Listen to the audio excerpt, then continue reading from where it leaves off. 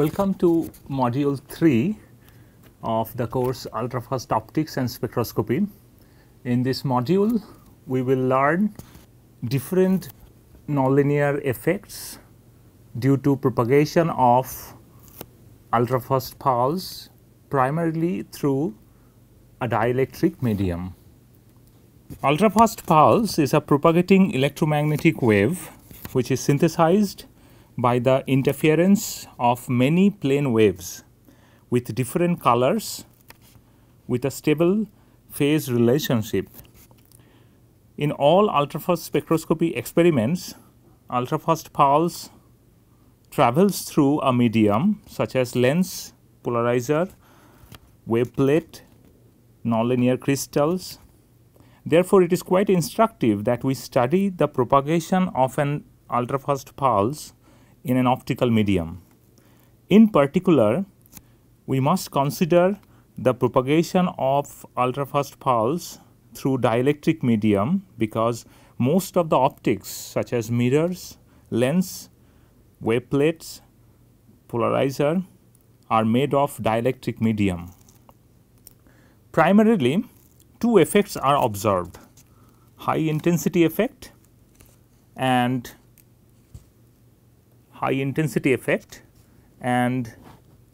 dispersion effect. The high intensity effect gives birth to the nonlinear optical effects, which is the theme of the present module. But question is, how intense are these ultrafast pulses? To get a practical feel for it, let us consider a typical 100 femtosecond ultrafast pulse with 100 microjoule energy. 100 microjoule energy is typically used in many ultrafast experiments.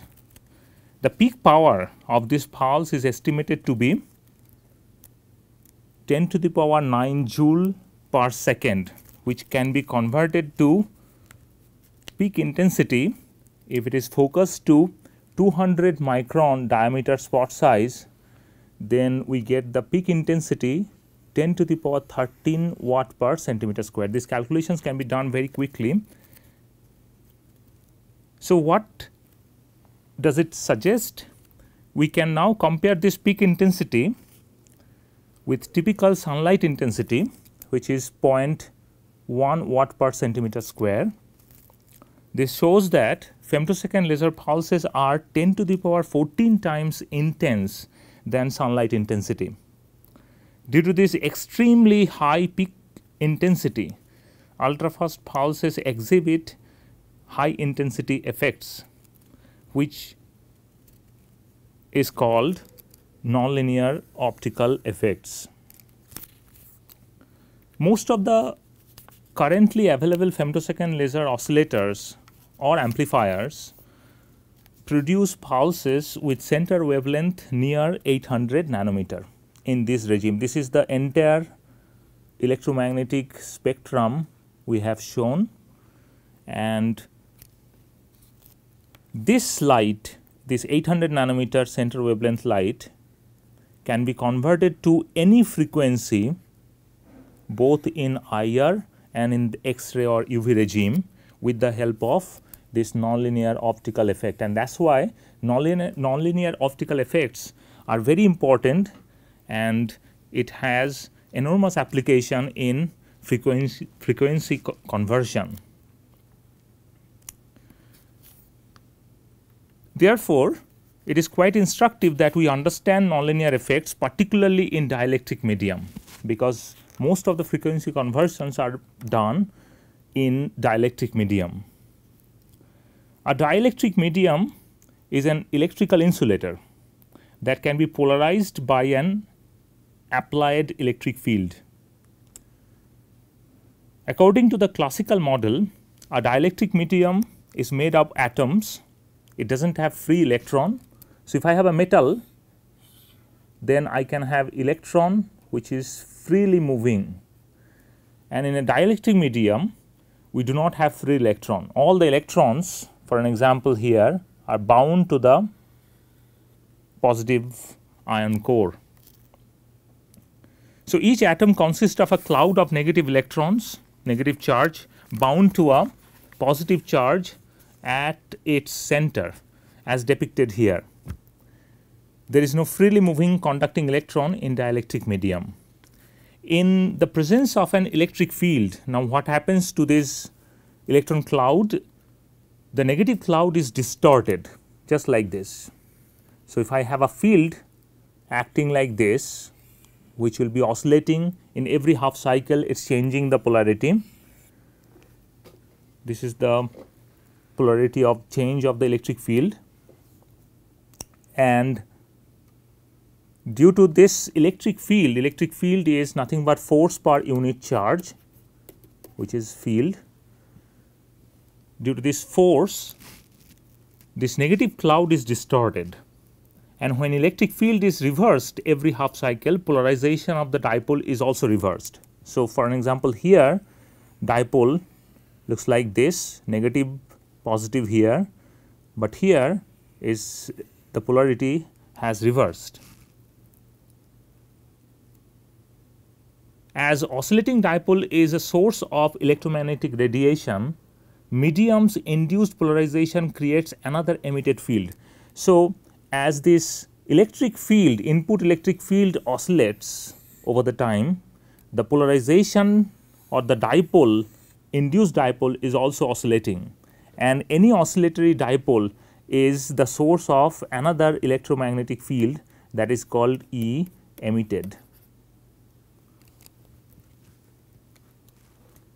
Thus, effect of electric field on dielectric medium can be briefed as follows through two steps.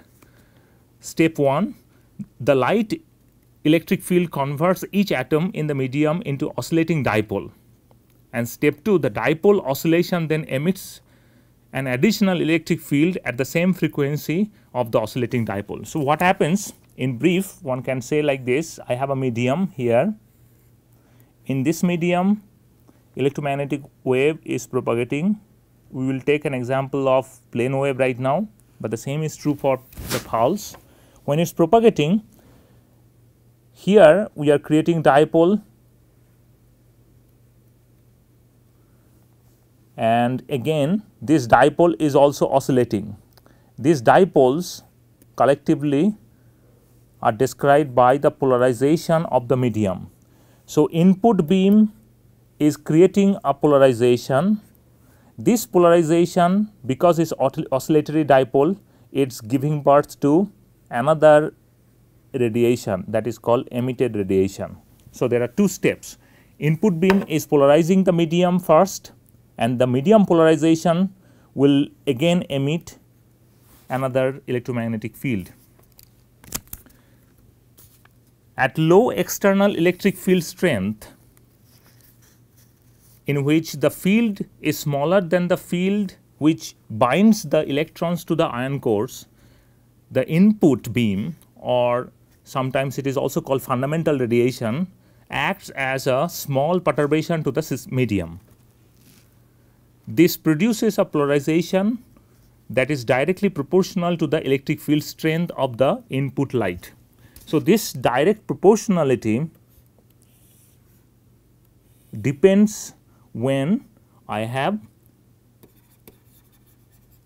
very weak E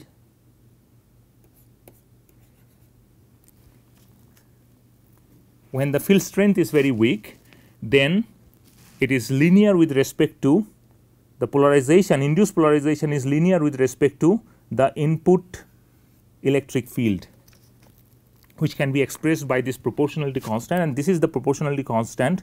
Epsilon naught is free space permittivity, and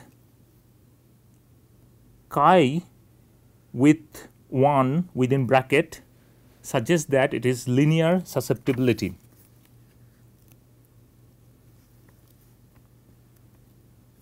This susceptibility, this chi,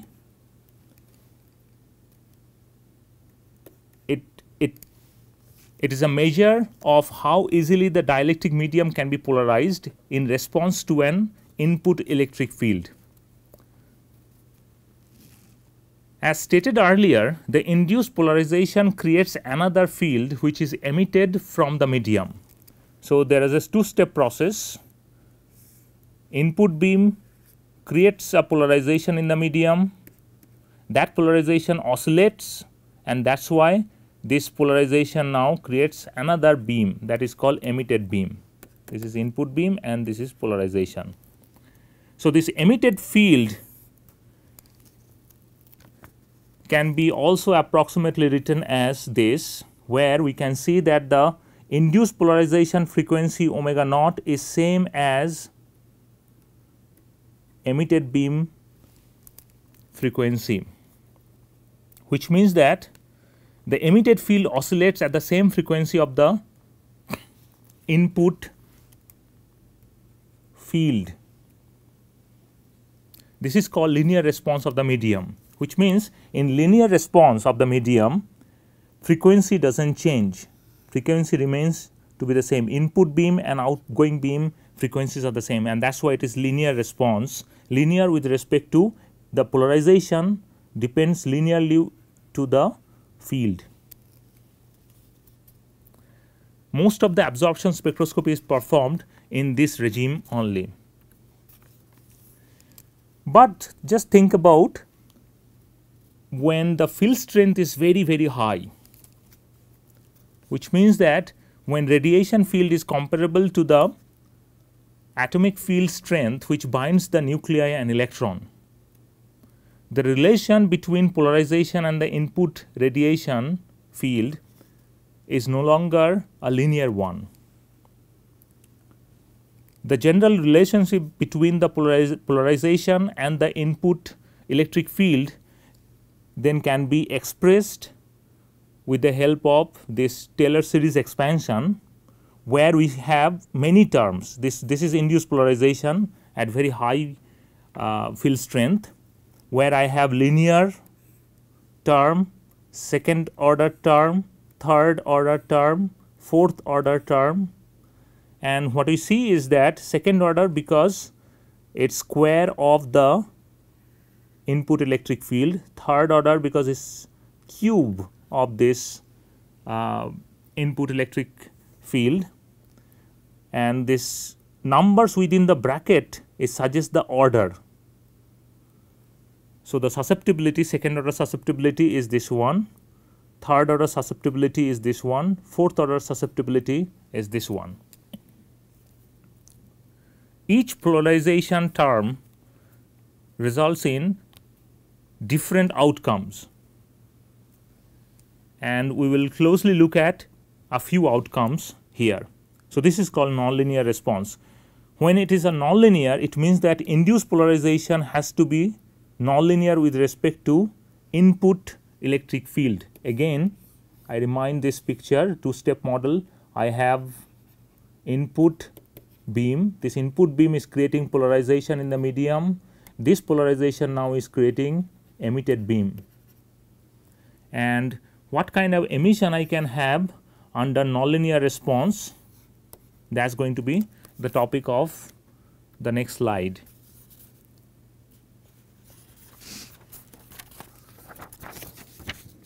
We will begin with second order polarization. Second order polarization, we have taken only this term from Taylor series expansion. Second order because induced polarization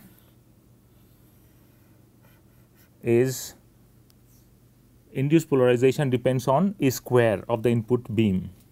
That is why it is second order. In collinear geometry, as depicted here, the real field of an input pulse in the time domain can be written as this, which means that I have this medium and I have input beam, and this input beam electric field, the real of this electric field, real part of this electric field is expressed as this.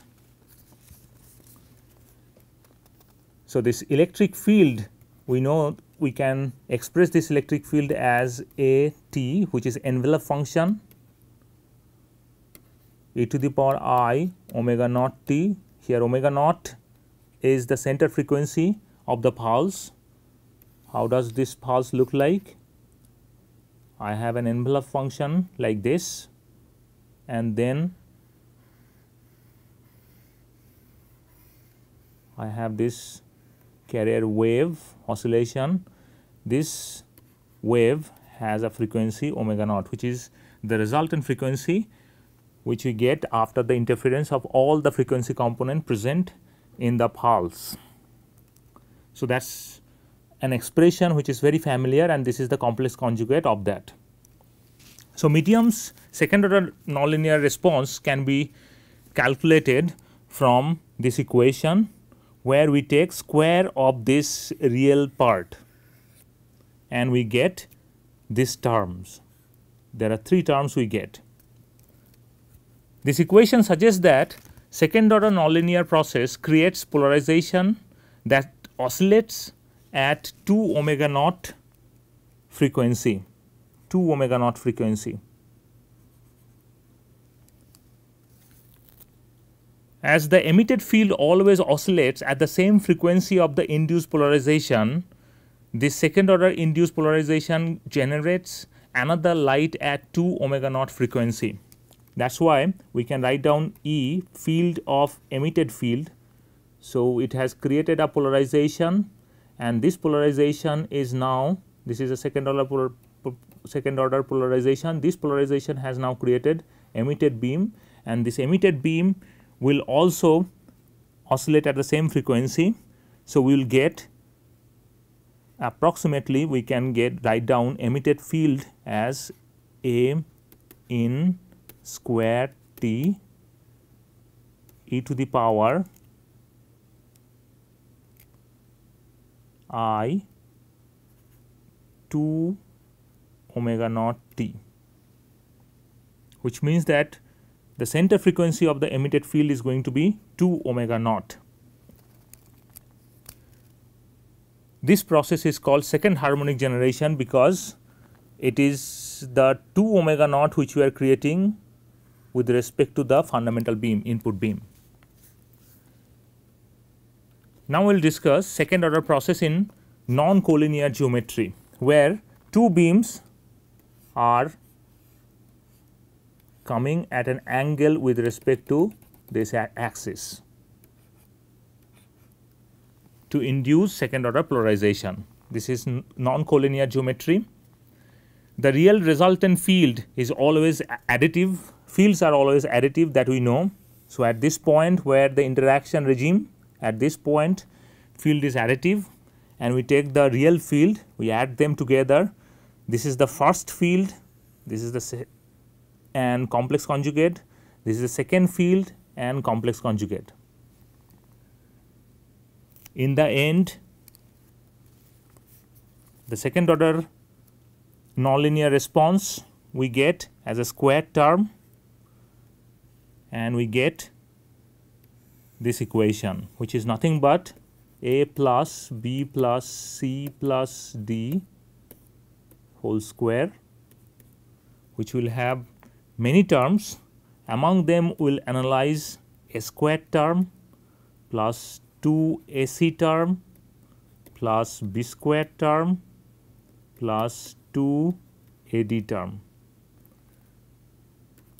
There are many other terms, but these are the terms which would be very much interesting to analyze. Here we note that we have given wave vector as well in the beam, and k1 and k2, they are the wave vectors for these 2 beams, which means that the direction of this beam is k1 along this way, and direction of this beam is k2 along this way.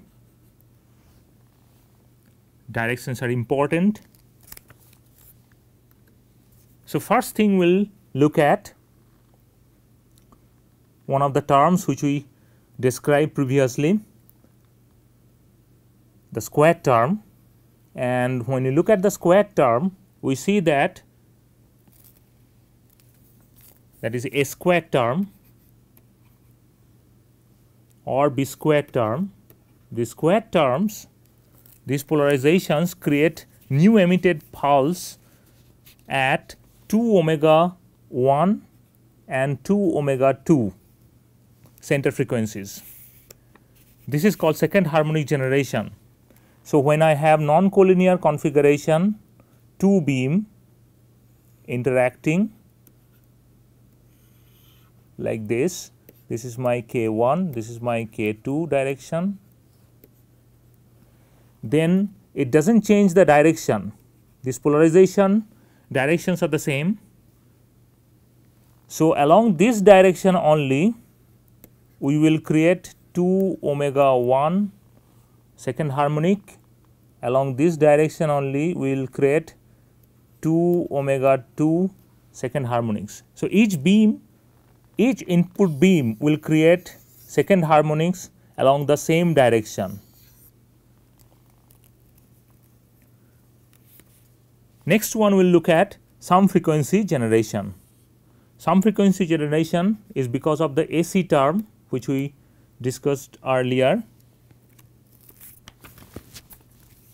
Here polarization is expressed by this equation. This polarization gives birth to the sum frequency generation, a new pulse at center frequency omega 1 plus omega 2 at this center frequency, and the direction is going to be very interesting to note. Direction is going to be K1 plus K2 along this direction, and this direction is represented by this arrow, the blue arrow, which suggests that momentum as well as energy is conserved when we are undergoing nonlinear conversion, photon conversion or the frequency conversion.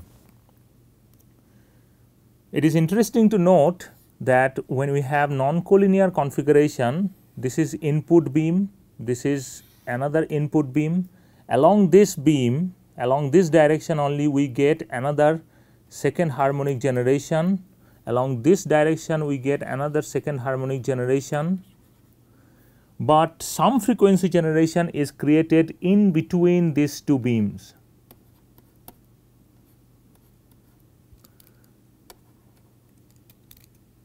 Some frequency generation, and that is why we will be able to identify some frequency generation beam in the middle of two input beams.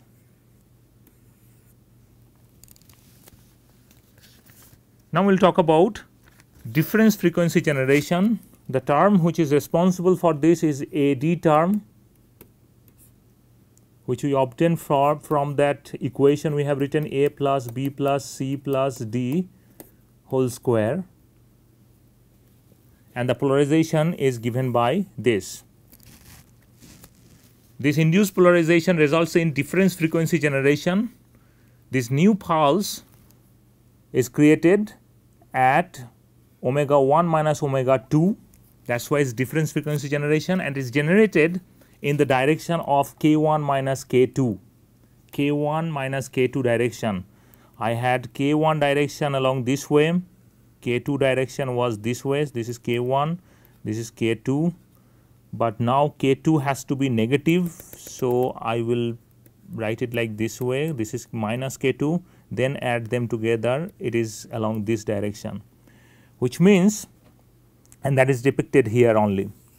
Here again momentum and energy is conserved when we are doing nonlinear frequency conversion. So this is depicted here, the position, difference frequency generation positions are going to be far away from the input beam. So, this is your axis, and here we have created some frequency generation, but difference frequency generation is created here and here with respect to the input beam. These are the input beams.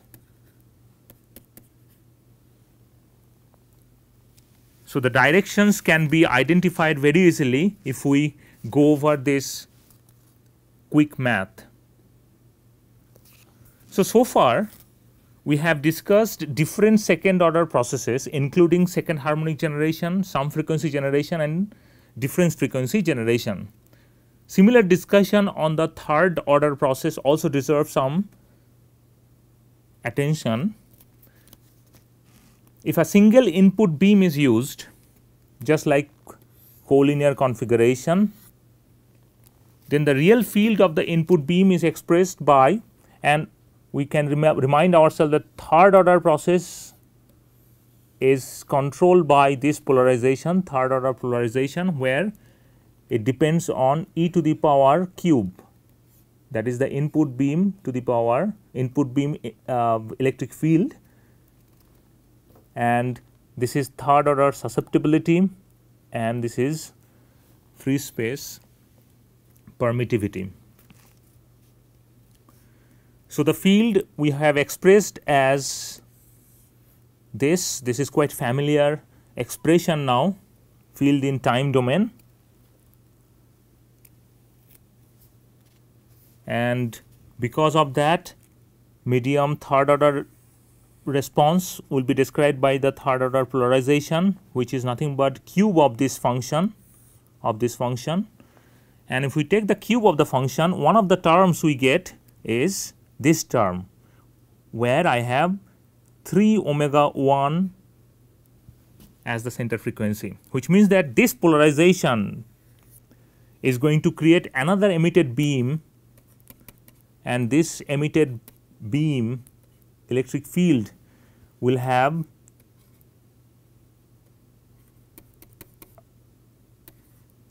the center frequency as 3 omega 1 t minus 3 k 1 z,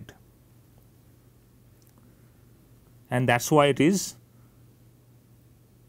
third harmonic generation. This is wrong. This is not second harmonic generation. This should be third harmonic generation. Now think about non-collinear configuration. I have two beams K1 along this way, K2 along this way. There are two beams and we are considering third order process. In this non-collinear configuration, again resultant electric field, the total electric field is going to be summation, fields are additive. The first field real complex conjugate, second field real complex conjugate, and third order response is nothing but cube of this total field. Now we have an equation like a plus b plus c plus d whole cube, which will have many terms, but among them we are interested in a cube, then a square c, then a square d, then a c d. These four terms are interesting, and this is why we will go over these four terms.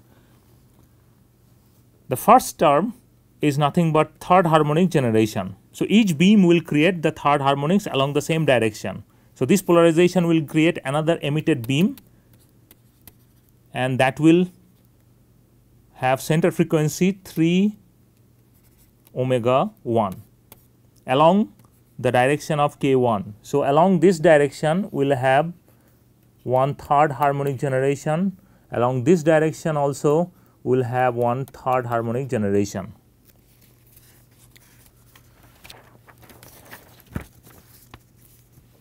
Now look at sum frequency generation. Sum frequency generation can be done in a second order medium and also in third order medium. If it is third order, then we have a square c term, a square c,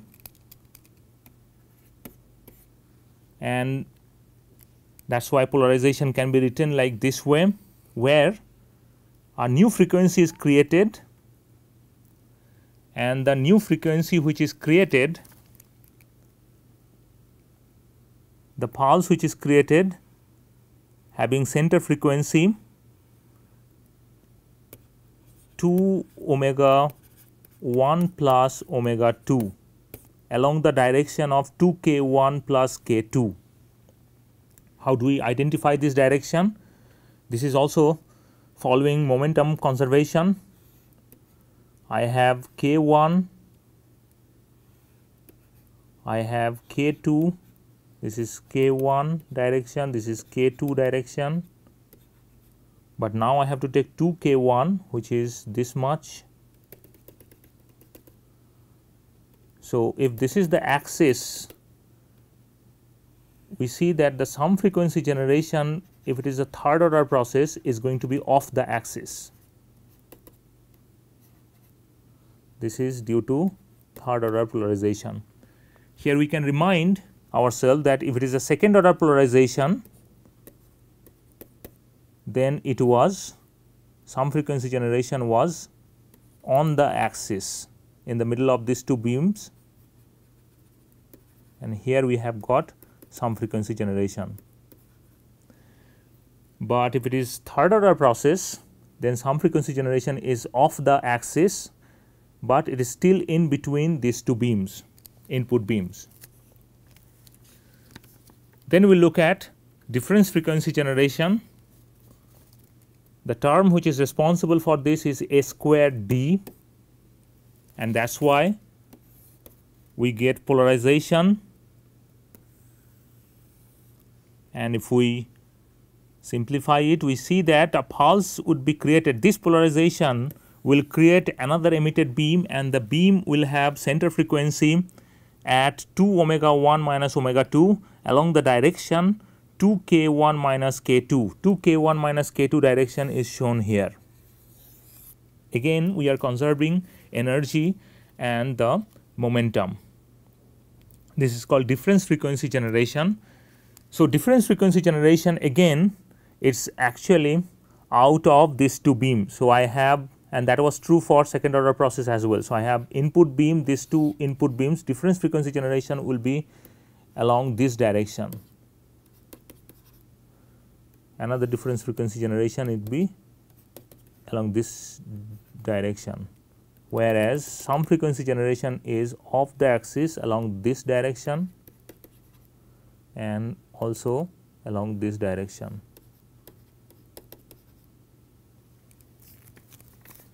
So these are quite similar to second order process, but this is the two beam coupling. This is the fourth one, and the term which is responsible for this two beam coupling is ACD, and accordingly we get the polarization written like this, or in other words, it's A1T A2T square modulus of A2T e to the power I omega 1T minus K1Z. So I have a beam, I have K1 and I have K2, this is K1, this is E1, that is the first beam, and then this is the second beam, E2. Now what is going on here? This term A2T square modulus of A2T is nothing but intensity of 2, second beam intensity,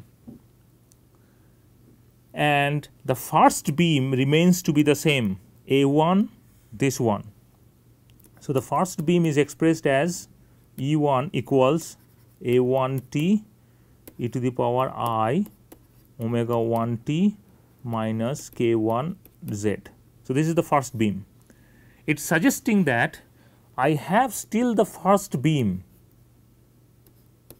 E1, but it is affected by the intensity of the second beam. This third order nonlinear polarization yields emitted pulse that has the same frequency omega 1 and the direction as the first beam, but the emitted pulse is affected by the second beam's intensity. So, second beam affects the first beam without changing center frequency and direction. This third order process is called beam coupling. These two beams are getting coupled with each other, but their frequency and the direction are the same.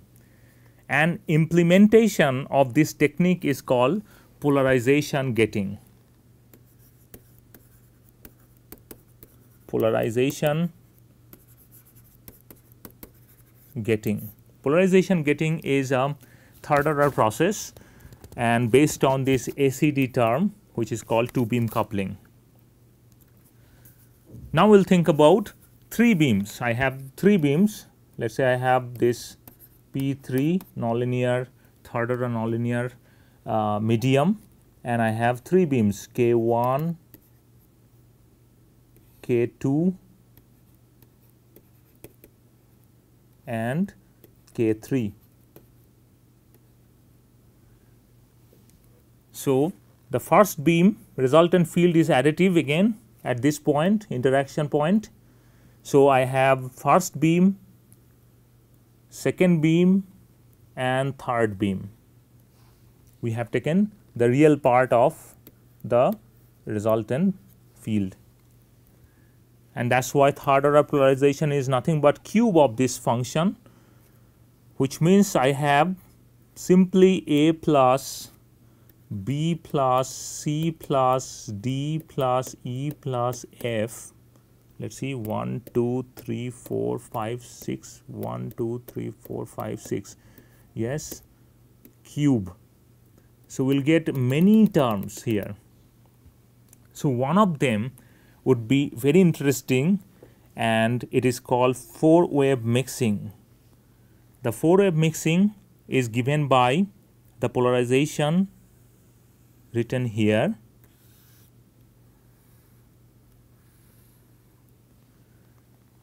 And effectively, if we reduce this, we get omega 1 minus omega 2 plus omega 3 along the direction K1 minus K2 plus K3. Now, this 4-wave mixing, is called non-degenerate 4-wave mixing. Non-degenerate because it's called non-degenerate 4-wave mixing.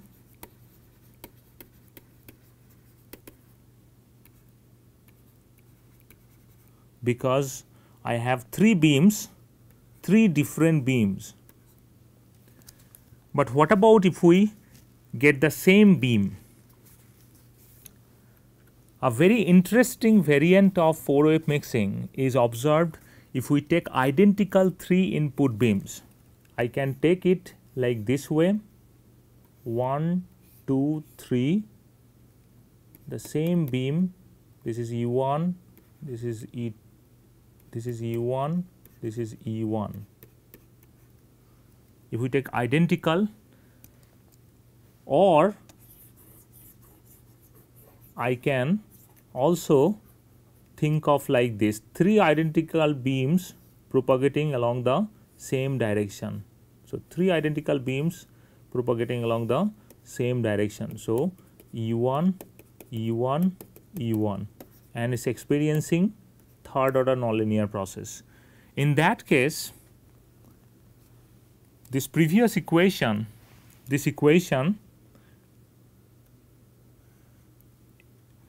all these 3 beams will be the same, and that is why we end up with getting this expression,